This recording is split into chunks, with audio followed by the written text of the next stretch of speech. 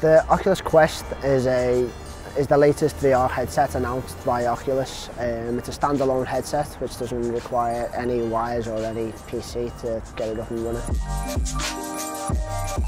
I think the Oculus Quest won't replace the Rift. I think it'll sit alongside it and maybe create a new market.